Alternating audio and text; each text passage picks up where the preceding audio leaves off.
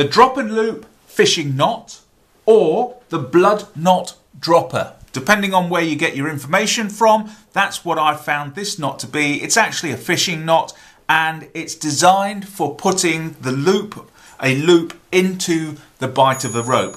Now I did see this the other day and I did ask the question, but nobody could answer this. But anybody who's into fishing and maybe rock climbing as well, could you please tell me if this one is preferable to, say for example, the alpine butterfly loop? Is one more secure than the other? Why is this one preferred within the fishing fraternity as opposed to the alpine butterfly knot? Butterfly loop, I'm sorry. Okay, so anyway, without further ado, let me show you how to tie this one. So let's get knotting. So I originally got this knot from a little book I've got. It's called Fisherman's Knots and Wrinkles. Not sure what a wrinkle is. I've got a good idea what a wrinkle is, but then that's in my face as opposed to anywhere else.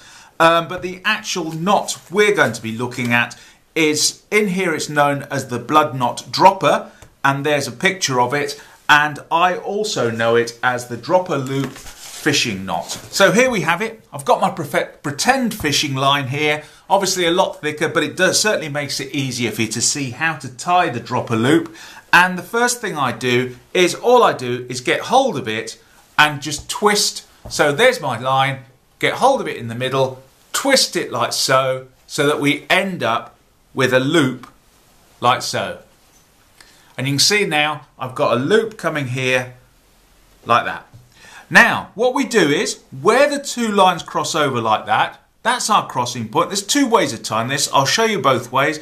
The first way that I learned was that what we do is we get hold of both lines like so, and we just twist it in our hands. Just keep twisting, nice and even, nice and straight, and do about 4 turns on that.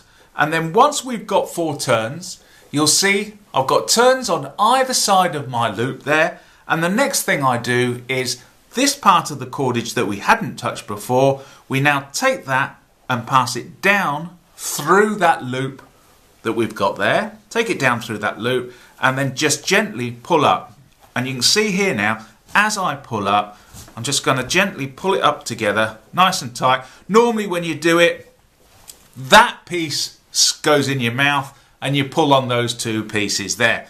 But because I'm trying to do it in front of the camera, there's not much point in me trying to show you that. And you can then see that as I show the loop here, we've got, in a sense, the blood knots appearing on here. Now, according to the book, you're supposed to twist it 10 times, but I've tried it 10 times with thick rope and it just doesn't work. So if you're using it with fishing line, you want to, it says 10 times, but when I look at it online, people usually do it about 4 or 5 times, those twists. But you can see here now, we've got sort of similar to a blood knot, a Prusik knot, also looks a little bit like the alpine butterfly knot. And so in a sense, we've now, not in a sense, but we have actually created a loop in our fishing line like so.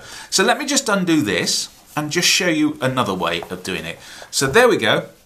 We've got our cordage like so, and just like at the very beginning, just make a loop in it like so. So we've got a loop and you can see it's crossing there like that. Now, last time I twisted at this point here, but what I can do this time is I just basically take my loop and I just keep passing it over, around.